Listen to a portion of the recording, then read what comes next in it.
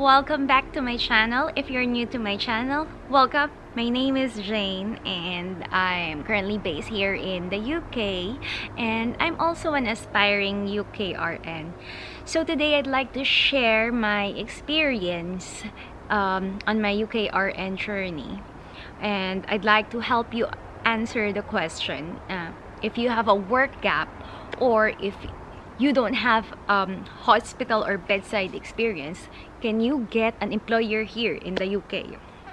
So I'll lay down all my milestones in nursing and my experience, and I'll give you a brief overview on what I did to reach where I am right now. So just to give you a heads up, right now I'm currently hired in one of the care homes here in the UK, and I'm hired under pre-registered nurse to registered nurse. So they'll be supporting me for my OSCE and all that.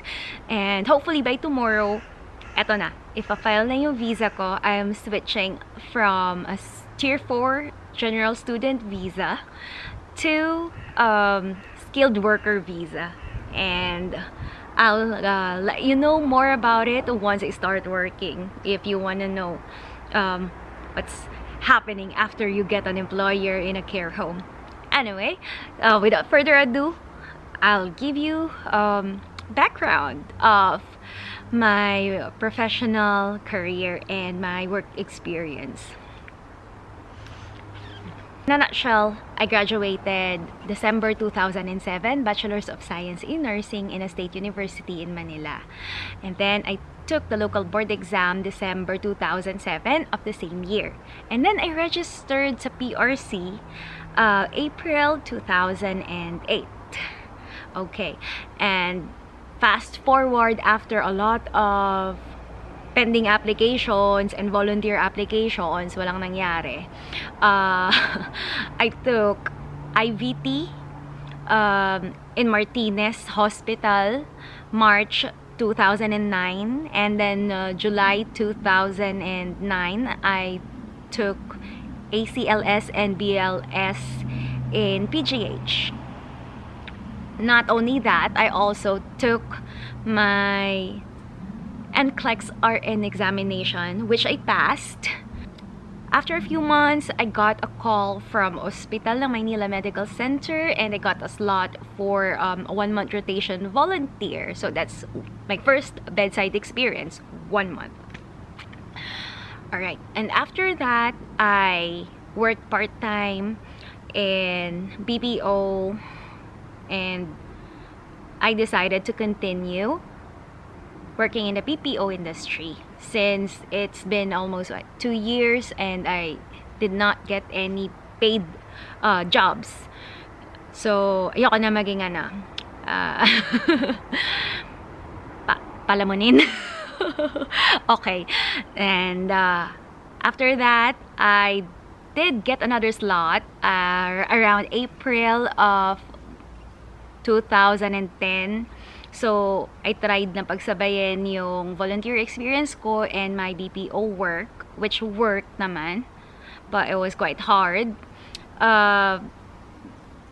Yun. And then, after that 1-month rotation in Hospital ng Sampaloc, which is just a 50-bed capacity hospital, nagtuloy-tuloy na ako into call center. So, in my BPO career, I've been to 2 call centers, and I lasted until 2014. So March 2014, I resigned and I decided I want to apply for any job that can take me outside Philippines. So I applied full-time as a flight attendant, as in full-time. A whole day, naghahanap ng openings and nag-check sa mga kakilala, ganun. So, March, April, May, after 2 months, I got shortlisted for the interview, and I also passed. So, I got hired as a cabin attendant in Muscat, Oman. And by September of the same year, 2014, I was deployed in Muscat as a cabin attendant. So, ang daming nangyari. I've been enjoying the life of a cabin crew and its perks and benefits. And I can say it's a privilege and it's one of those best moments in my career. Right? But of course, it will not last long, especially when pandemic hit, guys. Alam niyo yun, na natigil ang mundo. Walang lumipad, walang gustong mag-travel, and I did not lose my job. However, it made me think further and find a more stable job. Kasi syempre, mga bata pa, hindi tayo babata. Gusto ko pa sabihin sa atin na babata ako, di ba? Alright. So, moving forward, pandemic hit. And I just processed my license in the US. Nilipat ko from California to Illinois 2019. But then again, after that, I thought of going in the UK on a student visa. So, right now, it's September. My student visa here is expiring. It definitely worked out for me. If you wanna know more how I did my student visa, I did it DIY. If you wanna know the cost and what are the things that you need to consider or process, just comment down on the comment box below. Let me know, and maybe I can set aside another video for that concern. So, nag-IELTS ako. I started processing, by the way, my student visa February 11 of 2020. Kasagsagan ng pandemic, nagsisimula na siya. And I took my IELTS exam July 2020. Once I confirmed na pwede ako mag-enroll, I immediately took the IELTS exam na available. And after that, I filed for my student visa.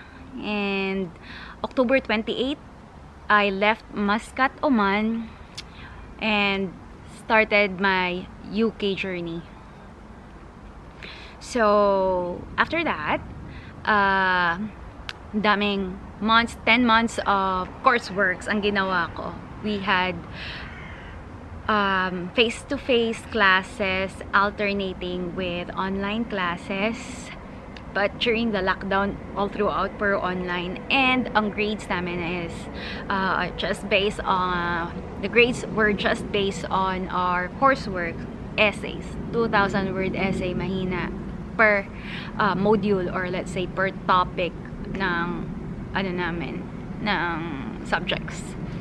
So, if you want to know about my course, what course I got, where I studied, or how's the experience of studying in the UK and its costs, just comment down below as well, and I'll try to find some time to make a video for you. Alright.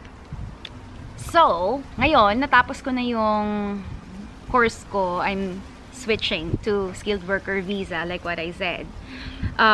My NMC journey started just around February of this year. February 2021. Doon lang ako nag-open ng NMC online account ko, and I submitted my documents.